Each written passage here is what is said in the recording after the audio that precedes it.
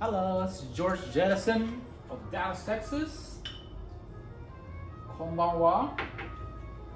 So I'm a half Japanese person.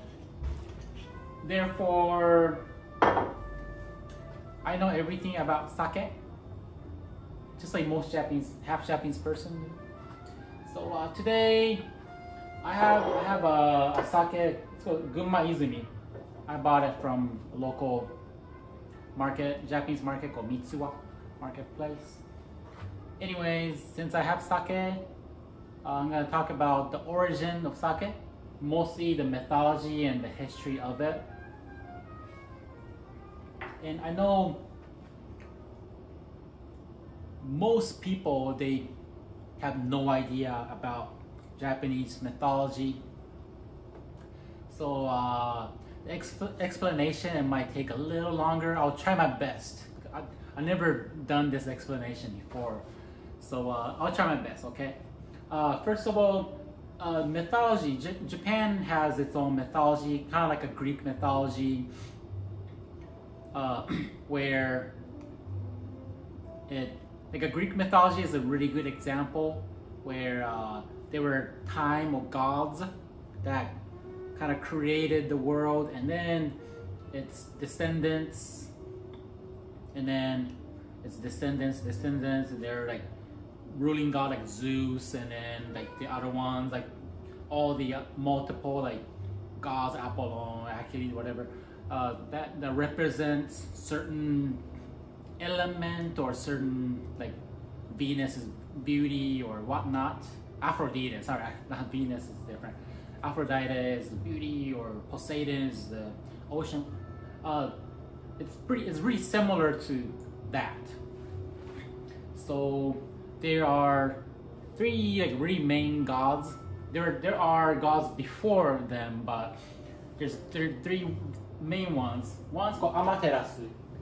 Amaterasu is the god of sun. The sun god. It's today's Japan's Shinto belief. Shinto is not a, I never consider Shinto as a religion. It's not a religion. It's more like a spirituality or mythology or common belief or human behavior as a group, like as a group that been passed down. So I wouldn't say it's a religion in a sense of it like a Christian or Jewish or Islam, like Muslim. But Amaterasu, the sun god, is considered like the highest of the rank. And they have three siblings. Another one is Tsukuyomi, which is the moon god, the god of night. And then Susanoo. Susanoo is the god of the ocean. So Amaterasu is female, supposedly female, male. Amaterasu rules the God's realm. It's called Amatsukuni. It's like the heavens. She rules the heavens. Susanoo was in the heavens, but he did some bad things. So Amaterasu said, like, I don't want you. I'm gonna kick you out. So like she kicked Susanoo out, and then he landed to Earth. It's called Ashiwara no Nakatsukuri. Anyways, he came down to Earth, and I was like hanging around.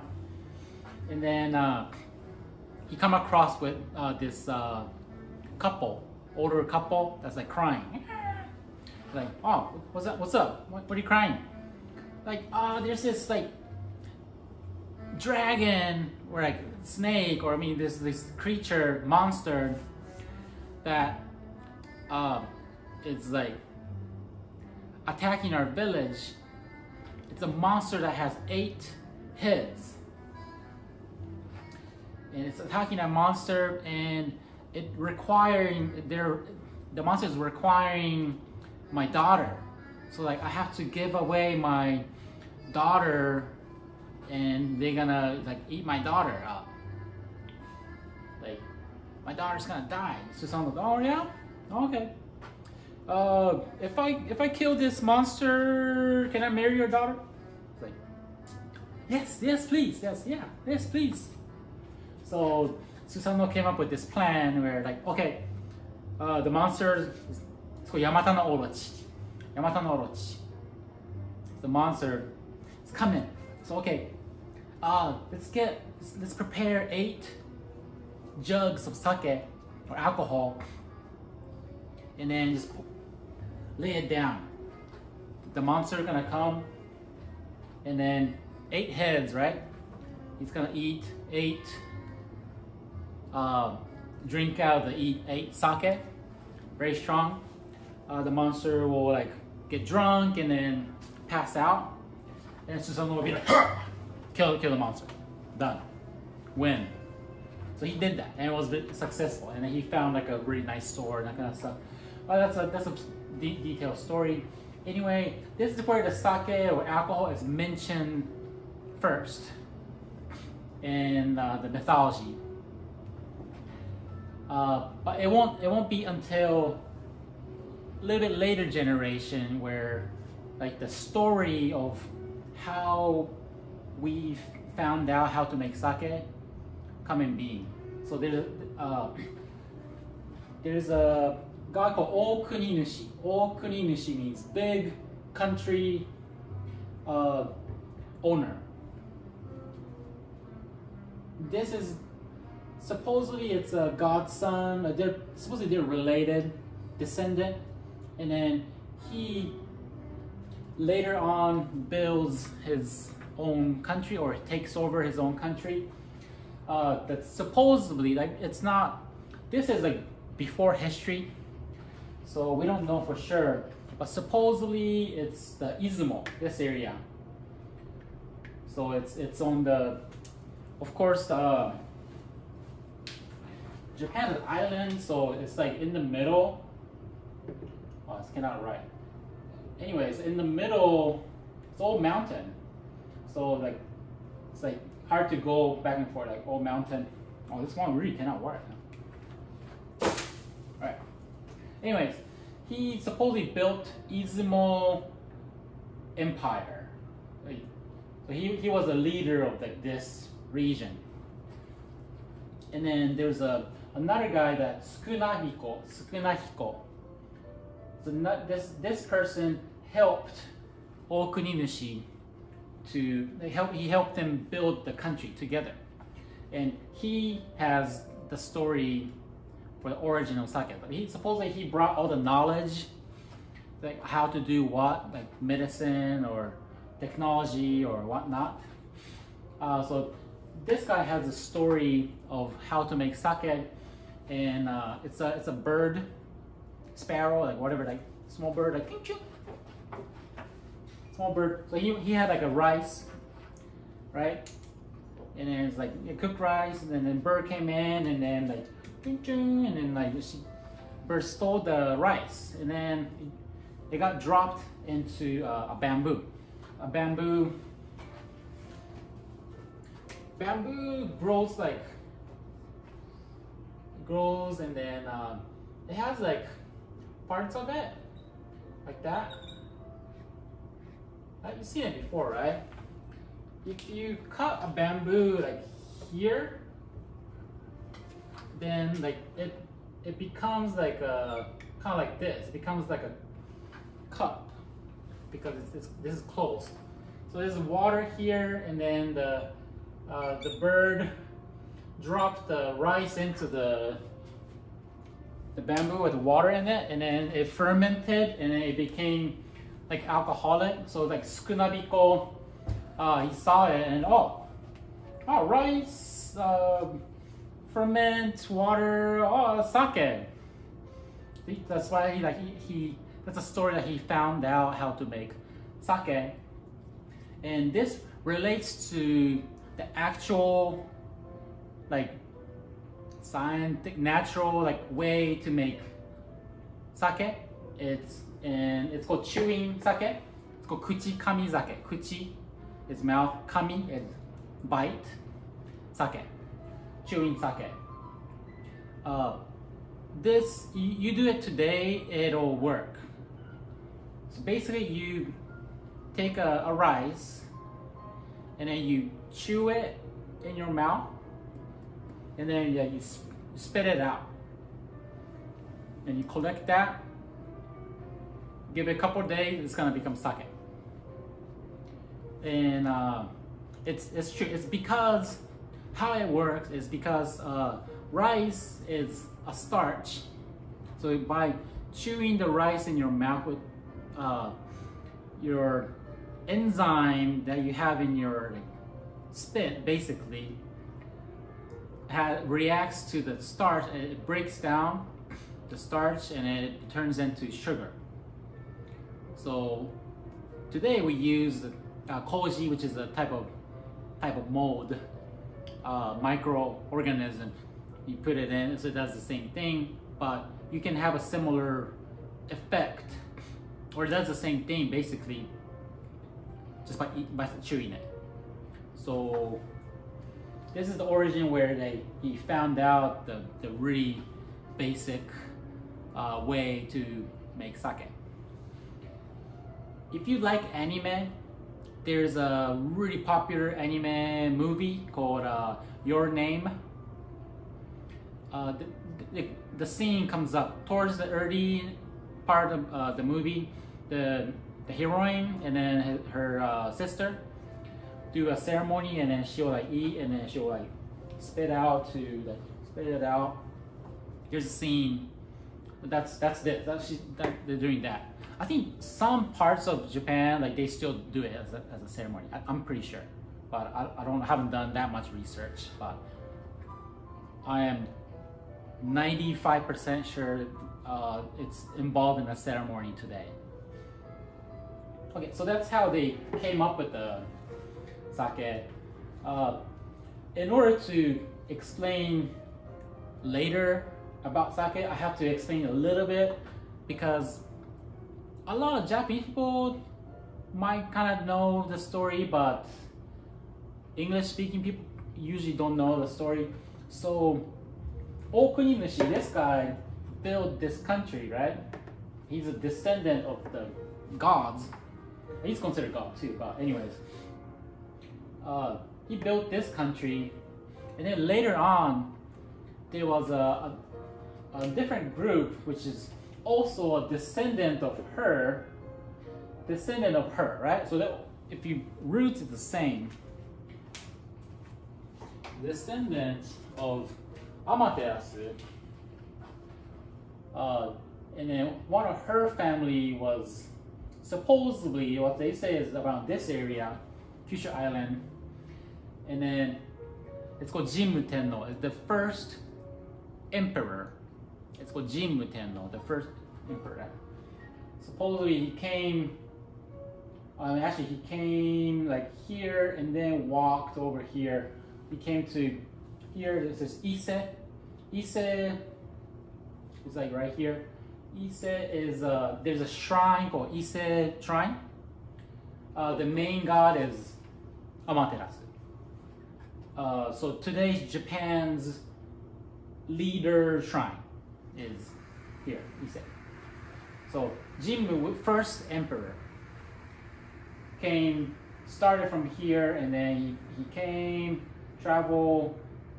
He wanted to come to like here, but there was like guys that were hanging out, like that was like kind of battling. So he decided to go over, and then he walked in, and then he took over this region. It's called Yamato today. He took over this region and then built his country, which that country originally was called Yamato. Changed name to Hinomoto, Himoto, Nihon, Nippon, Ippon, Ippon, Japan, Jippan, Japan. So the first emperor, Jinmu Emperor, is the origin of Japan as a country today.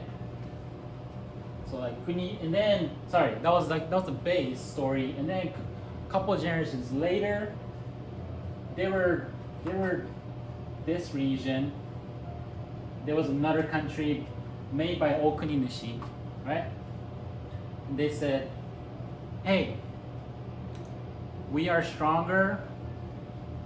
I can cause war, and then I can take over you with force. But you know, like, let's just join. Let's combine the country, and you join my country.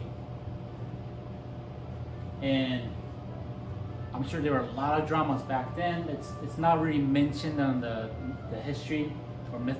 It's not even history. It's mythology. It's like before history, because that's why there's no dates or anything when this. We don't know when it happened, but through archaeological research, like, it's semi-proven that the country give out.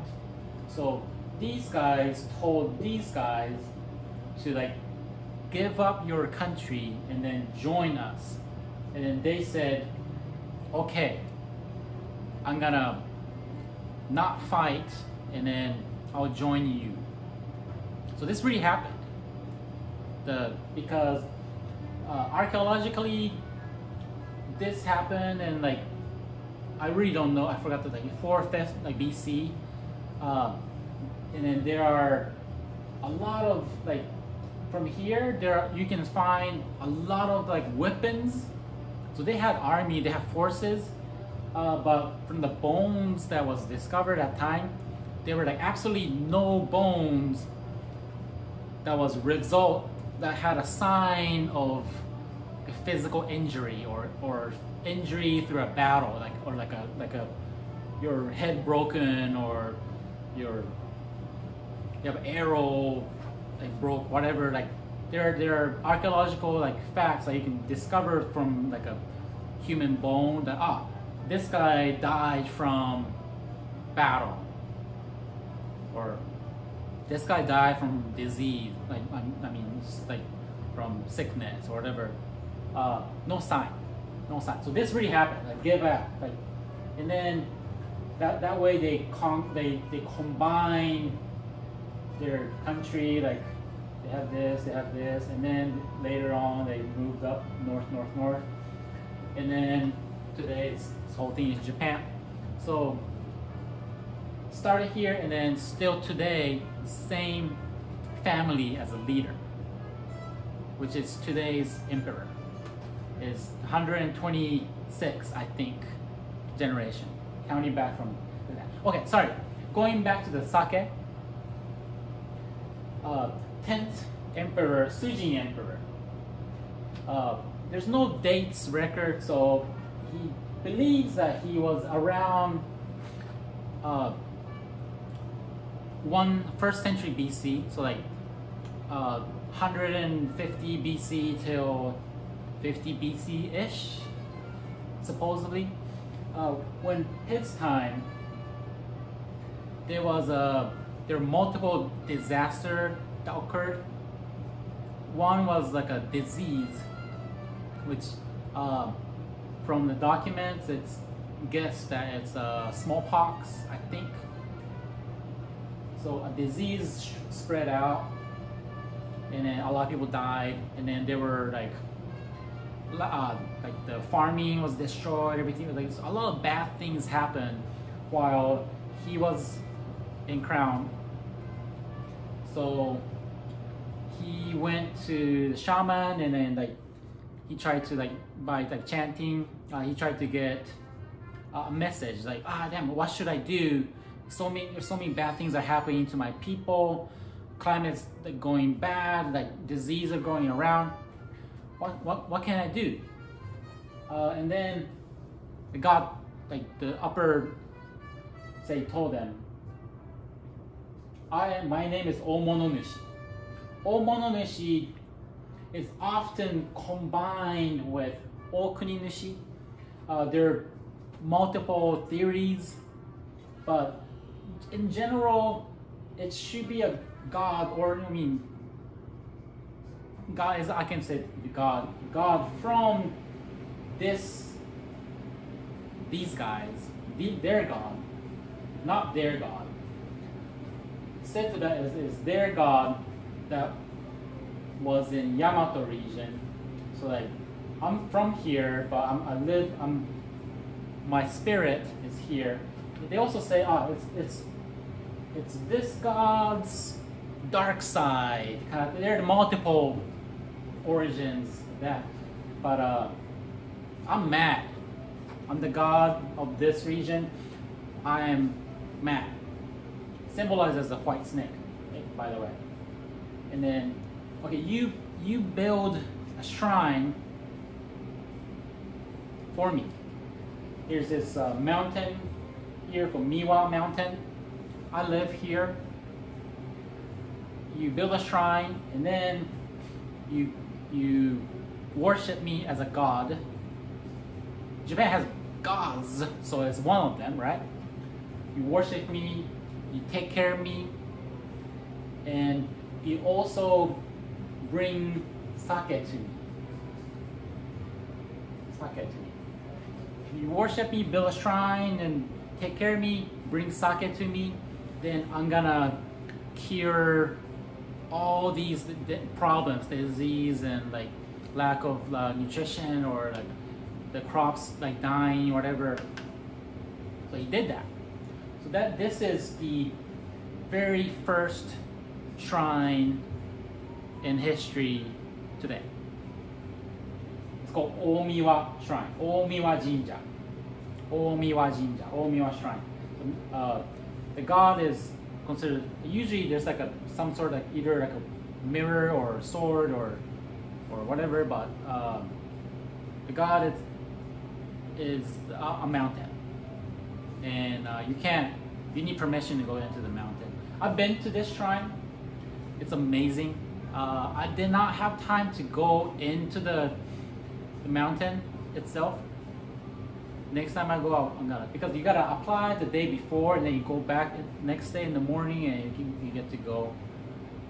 No cameras, absolutely no cameras. You're really not supposed to say anything. You're not supposed to talk about what you have seen or experienced inside there. I really want to go. I will go one day. Anyways, sake. All right, going back to sake. So, Omonoshi God told Sujin Emperor, in order to stop this disease and all the hell, give me sake. So okay, so he got with this guy Takahashi Ikuhi no Mikoto, which was a guy, and then together have established a way to make sake so that they can offer to Omononushi to stop all this. So this is the origin of the actual like sake as a manufacturer, as a making, as a craft today. And it started here, Yamato. So that's how sake was started to be used for shrines and ceremonies, and to offer to the god. And that is exactly how it's done today also. So sake, Japanese sake, and Shinto belief or system it's like one thing. Like it's you can never talk separately about Shinto, or basically how Japan came in being as a country in sake. It's exactly the same. And for ceremonies, it's pretty much used in every single ceremony. Like you harvest rice. Rice is the main grain of Japan. That's why sake is so important. You harvest rice in the fall, and then you, of course, eat it. You store it, keep it, eat it. But you also make sake during the winter for natural reasons. Like there are a lot of germs that will spoil the sake. If you make it during winter, less germs, so you can make a safer sake, right? And all those like, and then using the koji yeast, you spread it out and you make it this way. All these knowledge, they had the knowledge because it was important for them to make stable sake, because it wasn't for fun. It wasn't for, oh, I want to get drunk, so I came up with it. It was for ceremony. You must have this. Otherwise, the god's gonna get mad and it's gonna destroy the world. So it's gonna kill everybody. It was like a big deal. So this guy came up, and then now there's the Miwa like mountain, and there's a Omiwa shrine, right? Main on the side there's a shrine for him. That's the origin, like sake brewers base shrine. And back then it was like a learning, it was like a laboratory slash academy-ish for, like, that's where the knowledge were. All the knowledge was piled, like, stocked here, and then it spread to other shrines, other regions all over Japan, their shrines. It's like kind of like the medieval time, or like churches, like you put shrines all over Japan, and that was like the part of the communication system, right? Like both belief and cultural and like the actual run the government. They put shrines all over, so you need the sake knowledge in that region, because you cannot make it and then transport it. It's like you cannot, so you just gotta make it there. So you gotta send the knowledge, and those are used in ceremonies to purify. You drink sake to purify yourself. You pour sake to purify the land. For example, if you build a house from scratch, or if you build something, house is a really good example. If you build a house from scratch, you do this called a ceremony called jichinsai. Jichinsai means ground settlement ceremony. So you are basically cleansing the land, make it, all the bad things go away, make it clean, spiritually clean, before you start building your house. And you still do that today. You do it today too. I haven't been to a jichinsai like probably 20 years ago, when my cousin like built their house, like, pretty much ground up. They had a house, but they pretty much broke it, everything, and built a new one. They did that. And still very common. Like weddings, sake is involved. If you do a Shinto style wedding, it's not very popular anymore to do a Shinto style wedding. But if you do it, if you get married in a shrine, sake is going to be involved. New Year's,